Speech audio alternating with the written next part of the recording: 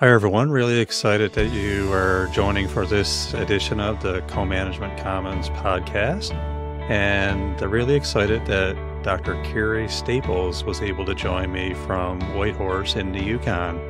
And Kiri is somebody who literally grew up around co-management activities through her family and later went on to study topics related to gender and co-management in her master's, and then went on to study more in depth in the Yukon in the area of co-governance, and has a lot of insights that's important to be heard. And in this podcast, we'll talk more about her research, but hoping that the whole conversation around gender is something that can be continued, because there hasn't been a lot of publications in the co-management literature about this topic since. So I hope you enjoy, and we'll see you soon. Take care. Hi, Kiri. I'm really excited that we're doing this podcast. I know it's been a couple weeks in the making, but certainly nice to reconnect with you again. And I had no idea you were going to love podcasts so much. That was exciting to hear when I reached out to you. I do think that as I age, my love of podcasts is becoming my only personality trait. I think I'm constantly mocked for the fact that I start maybe 50% of my sentences with, I was listening to a podcast the other day. But I honestly, I go through phases. Right now, the main ones that I'm listening to are one's called Maintenance Phase. Would highly recommend. It's about health and wellness trends and debunking those. But I try and have a pretty diverse range of topics. I listen to Maintenance Phase partly educationally, but also because it's pretty funny.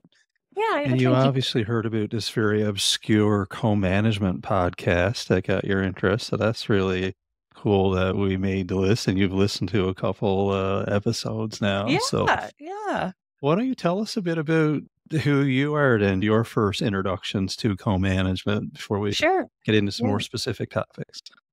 Yeah. I guess my current introduction is that I'm a consultant and facilitator based in Whitehorse on Kwantlen and Tr'ondëk Hwëch'in territories.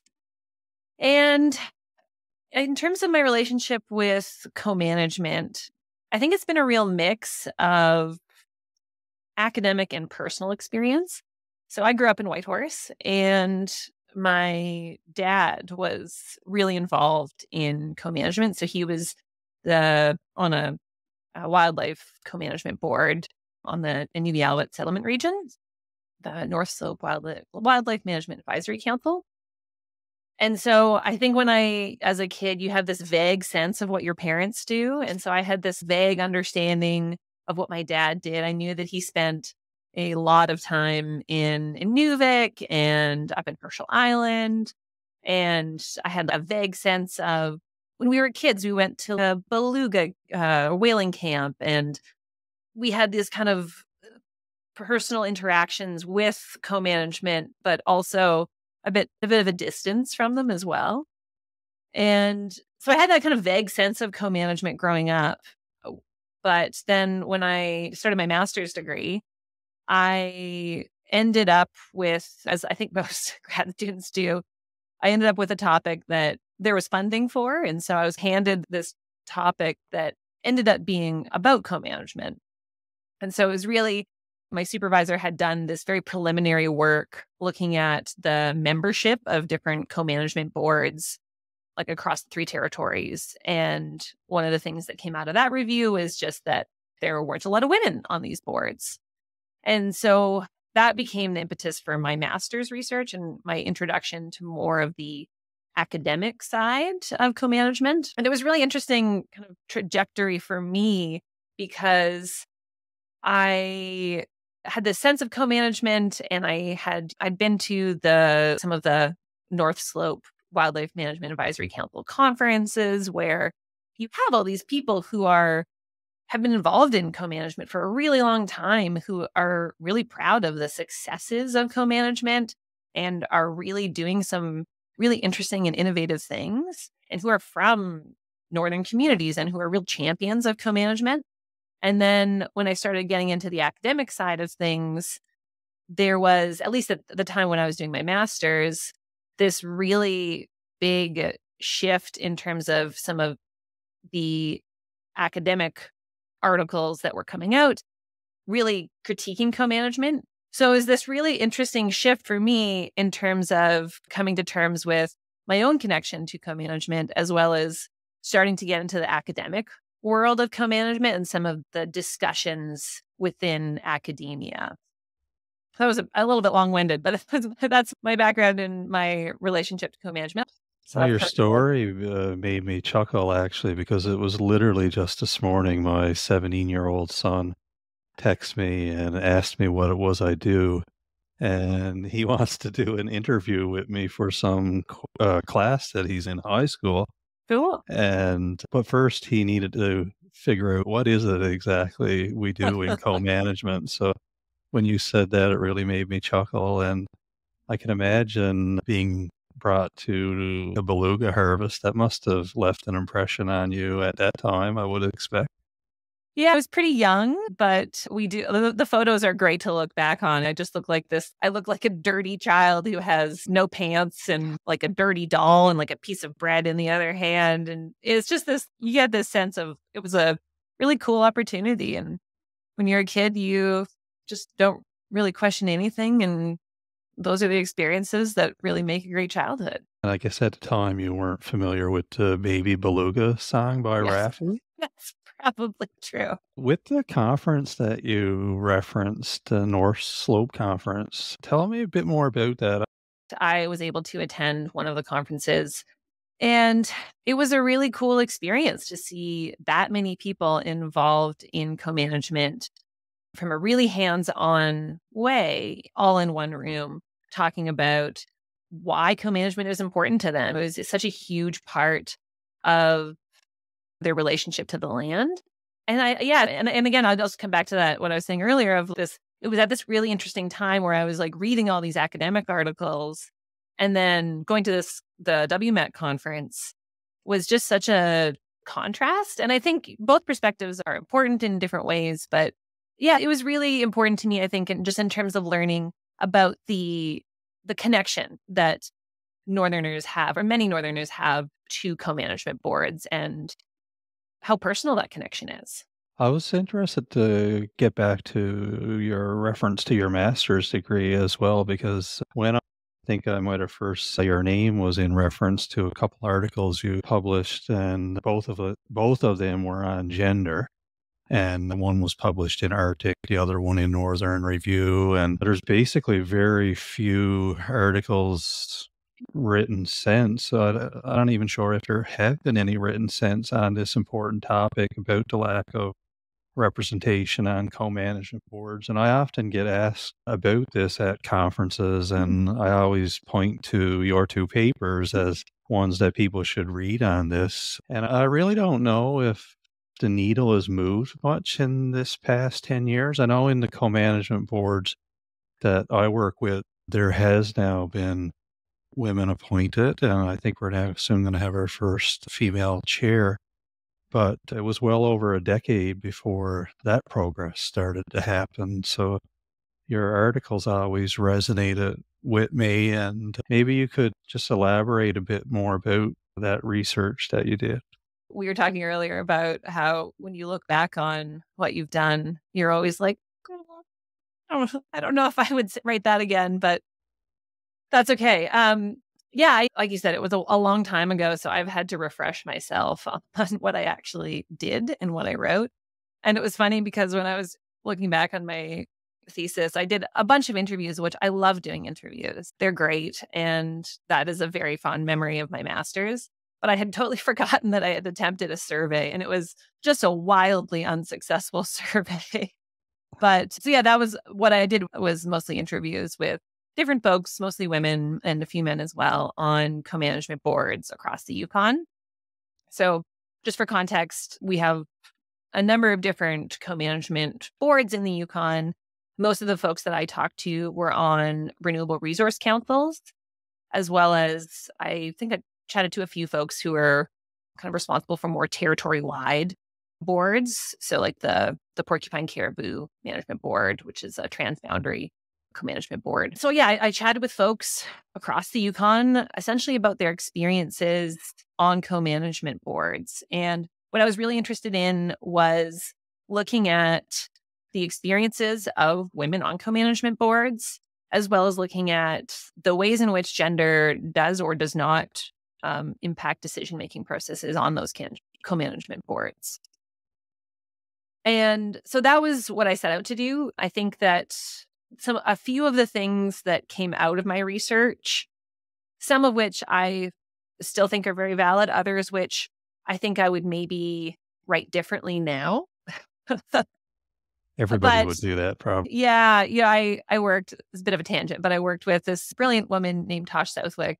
And she, in some of the work we were doing, she was talking about reconciliation specifically, but she said something to the extent of, if you're looking back at what you thought was progressive 5 years earlier, you should probably be embarrassed about it. Otherwise, you're not moving. If you're not moving, then what's the point? You should be embarrassed by what you thought was progressive. So that has always stuck with me. But yeah, some of the things that I talk about in my research, one of which was just highlighting the different experiences that men and women have on the land and why those different experiences are important to the context of co-management boards. I think that often it's easy to focus on kind of the sexier side of co-management, which is caribou and these like big animals, which are obviously incredibly important. And it's not that women aren't involved in those activities, but some of which are still highly gendered. And so I was looking back at some of the quotes that I had in my master's, and one of them I really appreciated was a woman was speaking about her experiences with traditional fish camps. And so maybe I can read you a quote if that's okay, because it's always better to highlight other people's work rather than your own. Yeah, no, I'd love that. So she said, when you look at a traditional fish camp perspective, the majority of the work in my culture is done by women. And so we're the ones cutting fish, seeing the fish, doing all the work with them, hanging them, drying them, preparing them. Normally the men are catching the fish, but it's that type of involvement. And that's the perspective of what it's like to run a fish camp. And that's the perspective that I bring to the table. I'm paraphrasing her a little bit. But I think that obviously gendered roles are not set in stone, but they do exist in some cases. And I think that hearing the stories of different people's involvement on the land, what they do on the land, their connection to the land, I think that at the very basic level, the research that I did highlighted the importance of those different experiences. Was there a particular interview or two that really sticks out in your mind that you remember of some people that you met that you still think about fondly? Yeah, I do. Yeah. There was the one I just mentioned. She talked about, and this was another kind of piece of the research that I did, was talking about decision making. And so I was looking at the difference between, you can have the opportunity to influence decision making, but that can be different than whether your contributions actually inform decision making. And so I think that many of the women I talked to spoke about how opportunities to influence decision making are there. And so if you're a female board member, you have the opportunity, but that didn't always translate to actually feeling like your contributions were valued in the same way and that you could actually inform decision making. And this one woman who, quote I just referenced, she was an interview I did early on in my master's, and she really framed things really well. And she talked about how if you're going to be taken seriously and if your contributions are going to be taken seriously, then you have to prove yourselves. And that ended up being a pretty consistent language that women, and in particular First Nations women that I spoke to, talked about, using that language of having to prove yourself. And so this woman, she said, I'm going to paraphrase her, but she essentially said it wasn't until she had physically butchered a moose in front of her co-management colleagues that she felt like she was taken seriously, which is a great image. And so, yeah, I think I learned a lot in that interview. And yeah, and I think it really turned out to be a sign of some of the conversations that I was going to have going forward. with different folks that I interviewed. And in the paper that you had in the Northern Review, there was reference to critical mass. That had a little bit to do with when there were more than one woman on the boards. Was that the gist? Yeah. Yeah. So that's essentially the idea that if you have to reach a certain number of, in this case, women on a co-management board for the participation of those women to be effective. So the idea being that if you have just one woman, it may not be easy for that woman to participate as effectively. And it's a pretty widely discussed concept, the idea of critical mass. And I think that what was interesting in the conversations that I had in talking about critical mass is that I was essentially talking to women about, do you think if there were more women on this board, would it be easier for you to participate? And it was a really mixed bag, actually, in terms of some women didn't think it would make any difference in terms of informing their participation. But what was interesting was that when you looked at the experiences of those women, the women who thought, oh, having more women on this board wouldn't affect me at all, those women had typically only had experiences with a set number of women on their board. So they had, for example, they had only ever been the one woman on their board, or there was actually one case where there was one, I think it was an RRC that actually was almost entirely women. And so Okay. a lot of those women thought that, oh no, having more women on the board wouldn't change my experience at all, which is fair. But then when you contrast that to women who had had experiences with different numbers of women on a board, so they had been the only women, but they'd had a couple women on the board with them. And so women who had had different experiences with those different numbers represented on a board typically found that, oh, actually, that does make a difference, which I thought was really interesting. And the other interesting thing about that is it's not just about the number of women on the board. It's also about the positions that they hold. So one woman spoke about the importance of having a female chair, which you had mentioned earlier. And in her experience, having a female chair really set the authority and set the tone for the board. And she had found that made a huge difference in her experience. That's really interesting too. When you're as a chair, you can really set the tone and sometimes focus on different things that are important to different people. So I can see how that would be nice. And in one of the podcasts that we recently posted with Dr. Dominique Henry, she had a really nice story in there about some interviews she recently did in Nunavut. And it was in the context of polar bears, but they really did a good job teasing out the gendered aspect of polar bear harvesting. And they made a point to interview a lot of women and what their involvement was in this particular case with cleaning the hides and what they knew through that practice over time and stuff. And we've also recently did one interview with a female polar bear harvester who got her first bear. So that's also interesting too. So hopefully people will incorporate gender more so in all of the research they do. And hopefully more appointments will be made to these boards in this way. I could obviously see how there would be a huge benefit. Yeah, one of the women that I interviewed she was a moose hunter. And the year that I interviewed her, she had gotten the largest moose in the territory. And so you get these like really cool stories from talking to folks, which is probably my favorite part of research, to be honest. So one thing I was interested in chatting with you about is just reflecting on the things that I would do differently. And obviously you are the podcast host and I'm stealing the reins from you, but I think everyone would jump at the opportunity to revise what they previously wrote. It's a great opportunity. So if you don't mind. No, definitely. Tell me, what would you have done differently? Yeah. So one of the things that jumped out to me just in looking back at some of the things that I wrote is, again, the kind of a component of my research was about decision making. And I had talked with folks about essentially why it was important to have women represented on boards in the context of these decision making processes.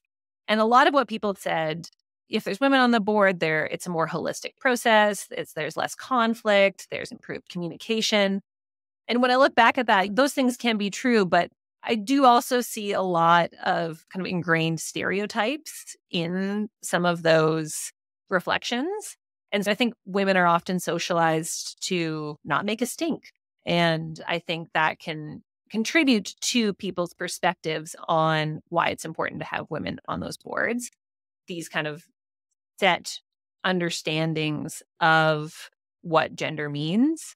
And I think looking back, I wish I would have explored that a bit more and tried to understand a bit more, or explore a bit more where that came from. And then the other thing that came up was, again, just looking back on what I had written, was what it means to be represented, to have your voice represented, and the different forms that can take. And so one of the things that was brought up in one of the interviews that I did was a woman had explained, in this case, it was an Indigenous woman who was talking about how, in her experience, women in her community don't necessarily have to be directly represented on these boards because their voices are still represented, whether it's through their partners or their families who are on the board. Their voices are represented through others. And they didn't necessarily have to, they didn't feel like she had to be directly represented on those boards to feel that her voice was being represented. Oh, and I wish I'd explored that a little bit more and leaned into it to understand. There's tons of Indigenous women who write about kind of intersectionality. So the different ways that we can look at these experiences. And I was pretty narrowly focused on genders. And I think that really limited me in the types of discussions that I was having. And so looking back, I wish I'd explored that a little bit more.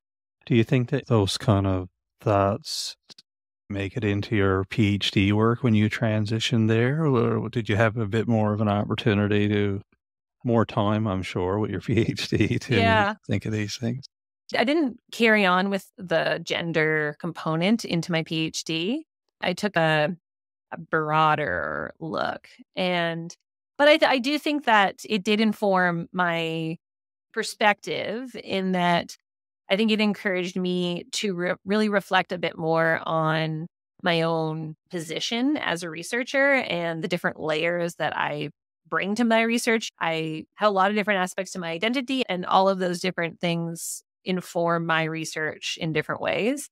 And so I do think that I was introduced to this topic, and it was a good first step given where I was. But again, I think it's always important to look back on and be a little bit embarrassed about what you thought was progressive. And I think I learned from it and tried to bring those lessons into my into my future research in different ways. As I was mentioning in the earlier part of our interview, was really about discovering co-management through the relationships that my dad had established through his involvement on co-management boards. So he had built some relationships with some folks on a co-management board, and we were very fortunate to have an opportunity to go up in the summer to one of their whaling camps. And I was pretty little, but it was, looking back on the photos at least, it's this really interesting reminder of those relationships. And I think that for a lot of folks on co-management boards, I'm obviously not speaking for everyone, but there are certainly opportunities for co-management boards to really build strong relationships. And I think that's something that is also starting to be reflected in the academic world as well. My master's supervisor, David Natcher, he wrote a piece on co-managing relationships and just the importance of relationships and how sometimes that can be lost on certain co-management boards, but how that really should be the heart and soul of a lot of these institutions. I really enjoyed that paper. I remember reading it, and it really stuck in my head ever since, because my impression when I first got involved in co-management was that all of our conversations would be about biology and animals and those sorts of topics. But after reading that article, I was like, no, this is spot on. This is way more about people and having good dialogue at meetings and trying to reach consensus and all of those fun things. And you mentioned your dad. So Kiri's dad is Lindsay Staples, who's recently retired from the co-management system in Whitehorse, but he had been working in the field for probably 30 years or more. So he has some early insights into how the whole system evolved in the Yukon. What an interesting point in time we are now, at least in the Yukon, of having these people who were part of land claim negotiations and who really envisioned this spirit and intent for co-management boards and had really high hopes for co-management boards. And now we're seeing the kids of those people on co-management boards. And I'm sure they see the limitations and the successes of, in terms of co-management boards, realizing the spirit and intent of the land claims and of these institutions that come from them as well. I was also mentioning in that conversation we had about, like, a lot of us in the East look to what has been evolving in the Yukon for learning opportunities, given that co-management has been set up there now ever since the 80s. And I really chuckled at your story about the reviewer that you had. I think we should share that story about the paper Yeah. you were writing. Yeah, so it was during my master's degree, and I was trying to publish a paper. I can't remember which article or which journal. And one of the reviewers came back with a comment that, well, the Yukon actually doesn't have co-management because they're advisory bodies. They're not decision-making bodies. And I think that in part, I understood where the reviewer was coming from, which is that co-management, the term co-management, is used in a lot of different ways. And so people can craft it to different situations. And that ended up being our response to the reviewer, which is essentially to say there is a whole spectrum of co-management boards. Different people mean different things when they use that term co-management.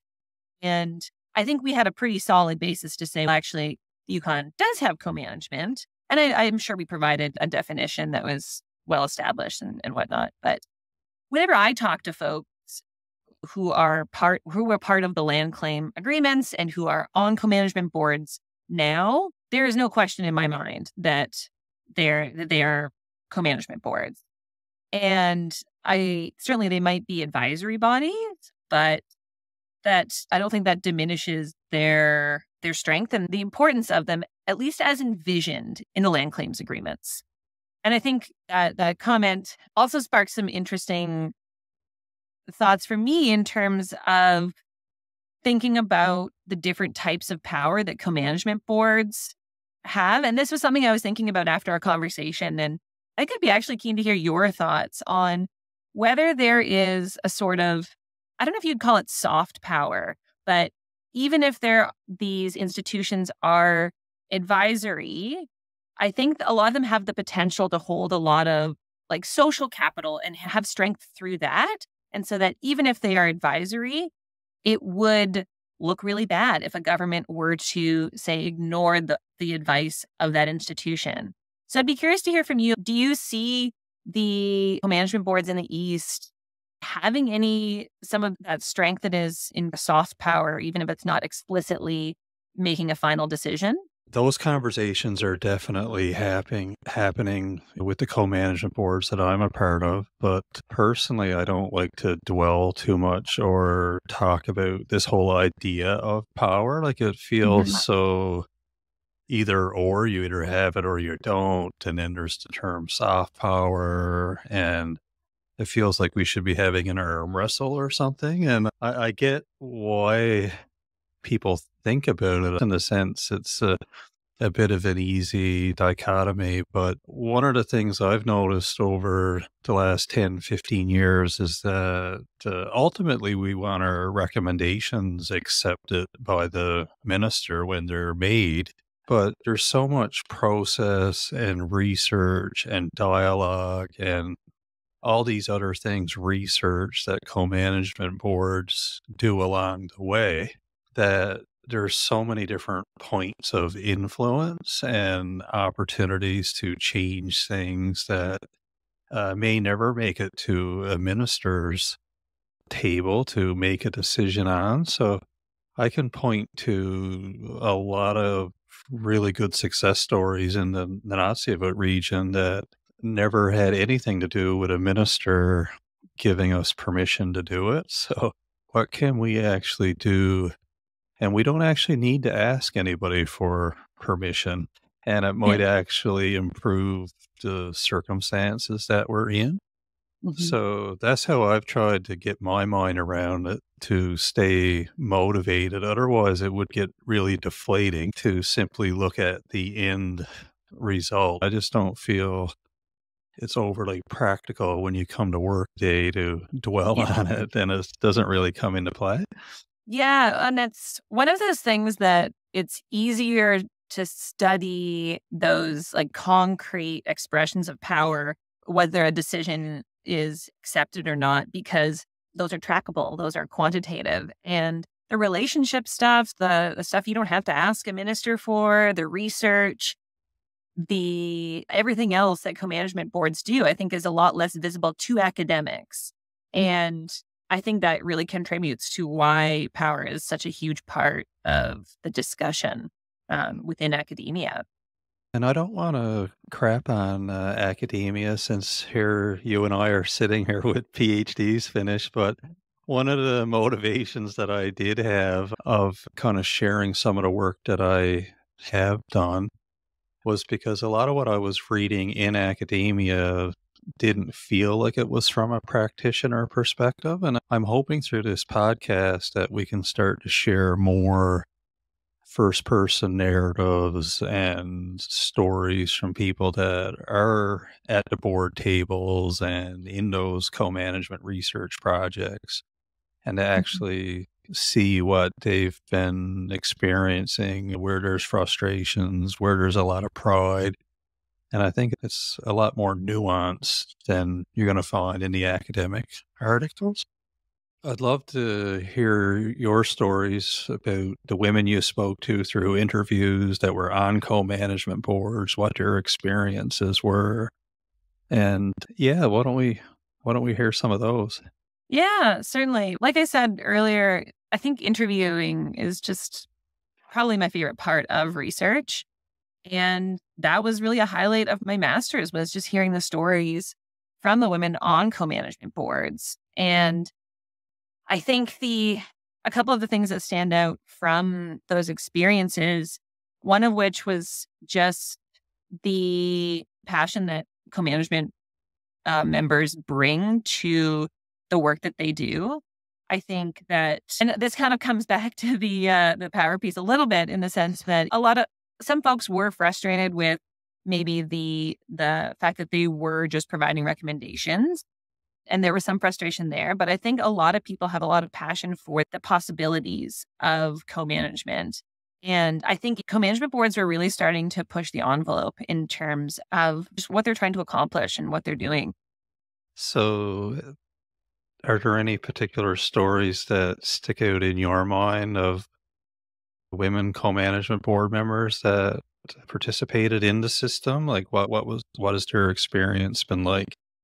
One of the interviews that I did, the woman who I interviewed spoke to how, in her experience, she felt that she did not need to be directly represented on the co-management board for her voice to be represented. So whether it was through her family members, her community members, whoever that may be on the board, she felt that she had opportunities to influence, to shape that conversation and have her voice be represented through multiple avenues. And she felt that she didn't necessarily need to be on the board. And so that's something that I wish I had leaned into a little bit more and explored a bit more to better understand the differences between direct representation and other opportunities to have your voices heard. I was reflecting on that a little bit, and it just felt so counterintuitive, and I wonder if that's a minority perspective or if more women would still prefer to definitely have a seat at the table and express their perspectives firsthand. I found it really interesting, like thinking about it that way. I think it speaks to like the different ways that people relate to their identity. And so, And again, this is something that I wish I had brought, and I think I certainly learned a lot about as I was doing this research, is this idea of intersectionality and having different connections to different aspects of your identity. And I think that lens could have brought a lot more to my research and to better understand gender is actually not the only way that people relate to the world around them. And I think that really influenced how I did my PhD research, trying to bring a more nuanced understanding to myself as a researcher and to the work that I do, and kind of the lens that a little bit more of an intersectional lens that I can bring to my own work. Why don't we fast forward a bit then to talk about when you started to research a little bit more about the idea of co-governance? I'm really interested to talk to more people about the difference between co-governance and co-management, and are they really just interchangeable? I'd love to hear more about that part of your research career. Yeah, so I think after doing my master's degree, talking about co-management, I think in many ways transferred or was the impetus for me to start looking at co-governance. And part of that was about the more limited decision making that co-management boards can have. And I was interested in exploring essentially other models of governance. And the way that I did that was through the lens of cumulative effects.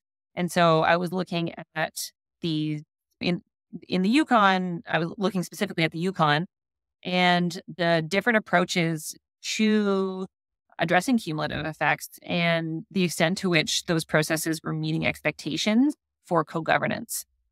I think that at the end of the day, there are a lot of similarities, I think, in the way that those terms are used. Co-management, as I said, is such a spectrum in terms of how people use it. And I think co-governance can in many ways be the same. There's a really big spectrum in terms of what people are referring to when they talk about co-governance. And I was looking specifically at co-governance through land claim agreements. And again, the processes that I was talking about, such as regional land use planning, where you have affected First Nations that are decision makers on the regional land use plan. I think in many ways, the conversation about co-management was also a similar conversation about co-governance. There are limits to that decision-making authority. There are limits to the process, but there is also this really powerful spirit and intent for those processes that is laid out in the land claim agreements. And so I think I started at this place of thinking like, oh, my master's degree was about this one thing. I'm going to really push my own understanding and my own boundaries to think about this new thing. And my learning about these things ended up being fairly similar. Like with cumulative effects, can you just put that into context for me so I can conceptualize that a little bit better? Because you talked about co-governance in that context, but what are we referring to there exactly? Cumulative effects is one of those terms where it's like a complex term, but it actually, I think, reflects how most people experience the world. So it just speaks to the combined past, present, and future impacts on something. I've heard a really helpful metaphor talking about if you wake up tired one day and you think, okay, why am I tired? Is it that I went to bed really late last night? Or it could be the past 2 weeks, I've been really stressed at work. That's probably not helpful.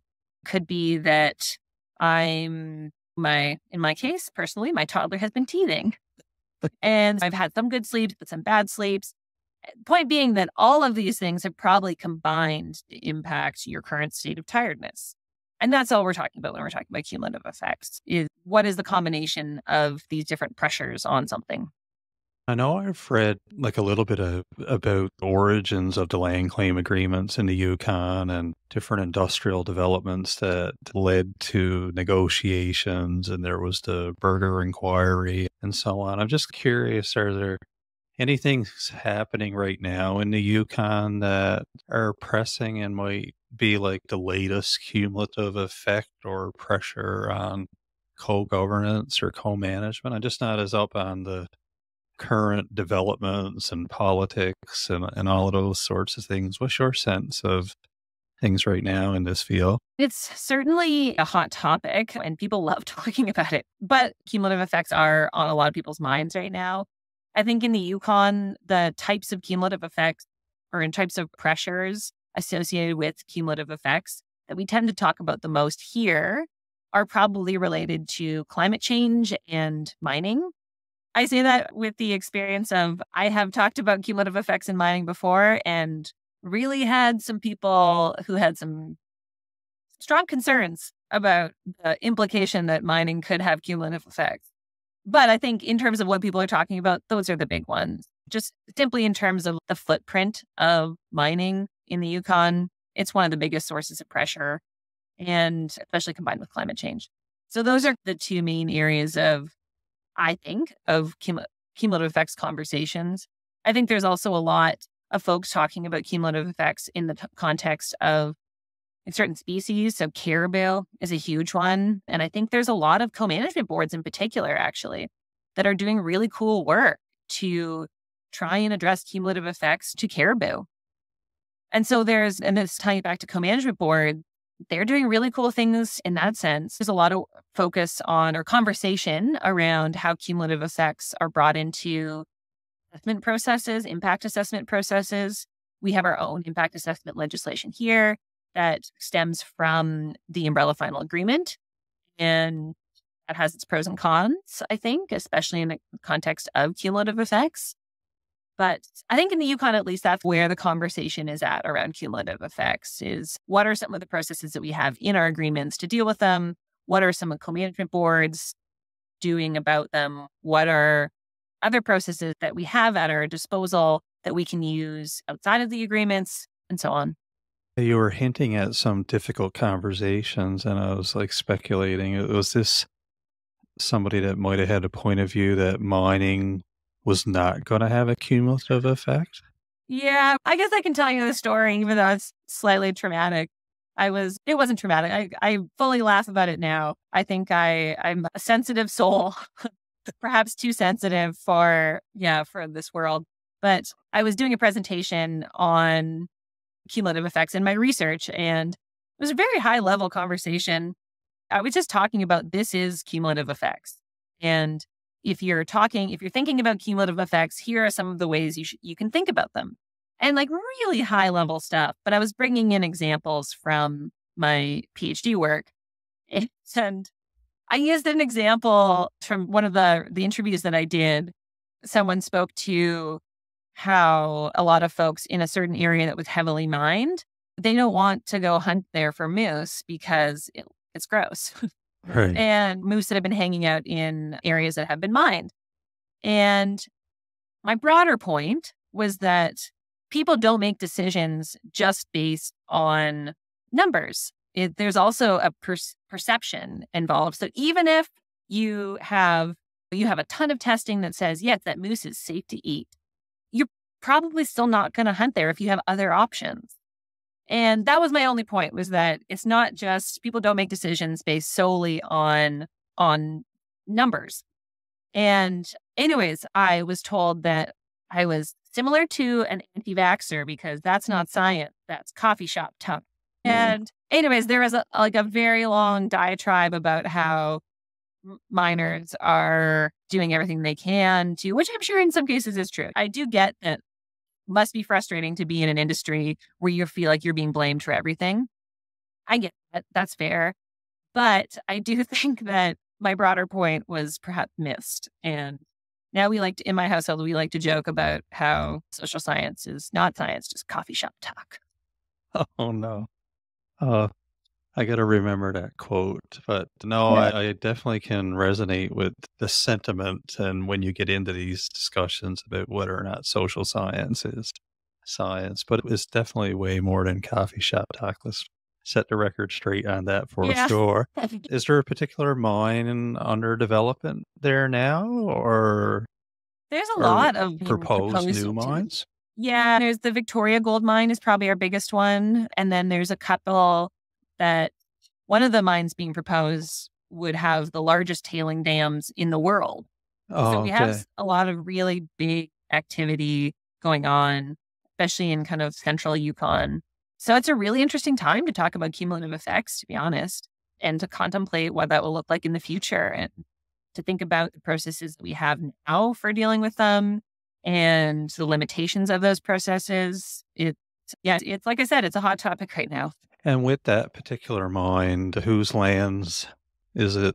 There's a couple different mines being proposed in the area of Tr'ondëk territory, Selkirk First Nation. The southern part of Tr'ondëk Hwëch'in territory has a ton of mining in it and has for a really long time. Placer mining in particular, but also the coffee gold mine. I believe there's a couple mines in White River First Nations asserted territory. Little Salmon Carmacks, as I think is implicated by it. There's all this, really that whole swath of central Yukon, whether it's the actual mine itself or its downstream effects or it impacts associated with roads being developed or increased pressures on existing roads, so on and so forth. And of course, all of that development wouldn't have any cumulative effect on the other topic that you mentioned is a hot topic of climate change. I'm really interested to just talk about that a little bit more as well, because we're seeing firsthand in Labrador what climate change is looking like. And I'm just curious, what does that look like for people in Whitehorse and throughout the Yukon? Like, what are people noticing differently there now? Yeah, I think that the past couple of years have been a really good example of that. So I think 2 years ago and then 3 years ago, we had crazy floods that were pretty unprecedented. Last year, we had quite a few wildfires.